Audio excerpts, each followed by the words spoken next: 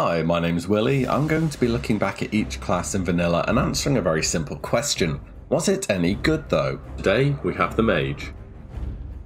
Here's the points I'm going to be looking at. The leveling experience, how good they were at it and how fast they could level. The class quests, what were they for and how well they fit. PvE, dungeon and raid performance. PvP, open world or battlegrounds. And tier sets, the effects they had as well as the looks. The Mage, the spellcaster, part of the holy trinity of characters you'll find in any RPG. Along with the warrior and the stealthy character, you'll be able to find a guy that waves his hands around and something cool happens. Fire, frost and lightning, arcane. Lightning's that guy over there. Mages brought the pain from a distance and they did it well. As with any other class, the early levels are rough, and they're meant to be. You are a new adventure in a massive world after all. Imagine if creating a new character and instantly being able to steamroll everything. Leveling becomes a unique experience for the mage as they grow in levels, as they can do something no other class can. Reliably AoE farm mobs solo. Between Frost Nova at level 10, Blizzard at level 20, combined with the improved Blizzard talent, and eventually Cone of Cold, mages can easily keep massive hordes of enemies at arm's reach and gradually AoE them down. Supplemented by their free water and food supply after each pull, the mage is very capable of staying cool and in control. This unique ability extends way past leveling too. At 60 it can be used to efficiently farm gold, or perhaps even world drops. Being able to level via AoE isn't likely to be a thing on classic release unless you're quite far ahead of the crowd due to the number of people in each zone, but it is something to keep in mind. Both Arcane and Fire aren't really used for leveling, as keeping enemies away from you as a mage is very important due to your low armor and health pool. Also, most enemies are melee based, and if they can't reach you, they can't knock back your spellcast, which is just another reason why Frost is the go-to spec for leveling. Finally, one of the best things about leveling on the mage is being able to teleport to major cities. This gives you so much more flexibility with where you set your Hearthstone and will help a lot, as many quests in Classic just love to send you to places that are miles apart. The mage class quests have a nice progression to them, gradually creating different powerful items as your experience with the class grows. You go from an apprentice at level 10, to an adept at 26, to a mage at 30. Beyond that, there are several more quests, including 2 at later levels, one for Polymorph Pig, and the other to get the final rank of Conjure Water. The higher level mage quests often have a reward themed around one of their elements too, which makes it feel as though you're not just growing as a mage, but as a frost mage or a fire mage, which is something I really like. Though the mage quests might not have the epicness that other classes get, they are a really good benchmark for what quests can be for a class and show character progression done right. So far so good for the mage, and it's only going to get better. Mages are PvE powerhouses. In dungeons, their wide arsenal of AoE abilities, slows and polymorph make them a valuable asset to any group. Let's not forget counterspell interrupted for an insane 10 seconds then. You'll also likely be providing others with water for the run too, saving everyone a bit of money. Raid-wise, mages started off fairly strong in Molten Core and ended up absolute monsters in Naxxramas. There is no point where mages are bad in raids. Mages brought some extremely important utility in Molten Core and Blackwing Lair too, with their ability to decurse. Mages were essentially locked into playing Frost for Molten Core and Blackwing Lair, since many enemies had very high fire resist because they were made out of fire. And they were much better than just a decurse bot though. Their damage was one of the top for ranged, and you can't forget they brought a valuable buff for the entire raid as well as making entire rivers of water for the other mana users.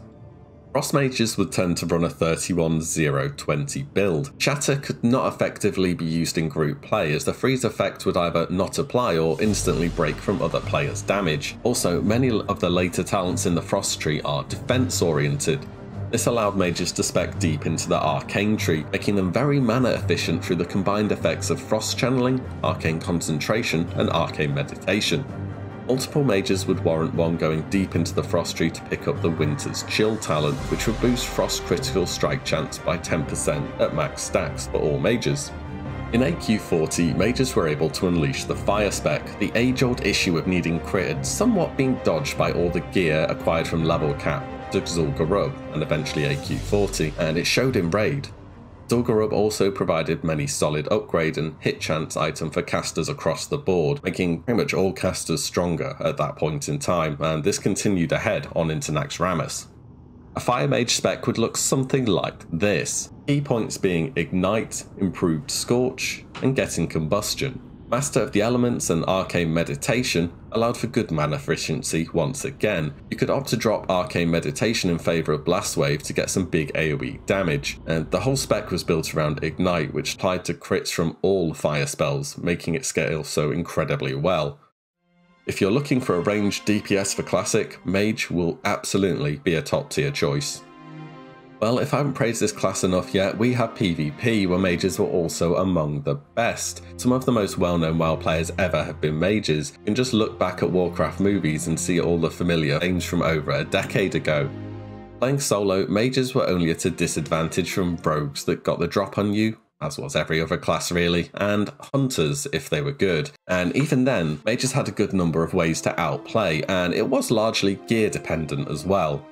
Once specced deep into the Frost Tree, Cold Snap, Ice Barrier and Ice Block gave the mage much needed survivability. Mages could reset fights with Polymorph into big Shatter combos with Frostbolt and Cone of Cold, which would both proc Shatter if used together, leading to many one-shots on the lesser geared. In group PvP, they had options as well. Frost was generally still the leading spec as it held off the destructive force of warriors and rogues with its array of movement impairing effects and mobility. Mages also had the unforgettable Pom Pyro spec. This spec was designed to do one thing: delete someone from the game every 3 minutes. Presence of Mind turned Pyroblast from a 6-second cast to instant, combined with the follow-up from Fire Blast and Blast Wave, and that's a lot of damage! Once again, there's very little not to like here. Mages even had fantastic tier sets. Netherwind Regalia didn't just look great, but its 8 set meant that your arcane missiles, Frostbolt and Fireball had a 10% chance to proc Presence of Mind, and this would really add up over the duration of a fight and was a really cool proc if you're able to hold it to take advantage of an instant Pyroblast. The Frostfire set from Naxxramas was another set that looked great, and it's since been removed from the live game, as have all the old Naxxramas sets, with the occasional piece appearing on the black market auction house. You can expect to fork out a large amount of gold to get your hands on any of these nowadays. The actual set bonuses work together too, one providing an increase to damage and another a reduction to threat, which, come Nax, was as important as ever. So, the Mage. Was it any good though? Mages were more than good, they were one of the best. Pick any area of the game and mages excel. If you want a ranged DPS for Classic, Mage is going to be one of the most popular choices, no doubt. Though, as with any class that's likely to be popular, you're going to be up against a lot of competition for tier gear, and bosses don't exactly drop a lot of gear either. Apart from this, the only downside to mages is that they're so good people often want to rent your abilities from you for a bit in the form of water, food or portals, though in the end it is a bit of extra easy money for you. Expect to see many frosty friends across Azeroth come launch. Let me know what you think, and as always, thank you for watching. Bye.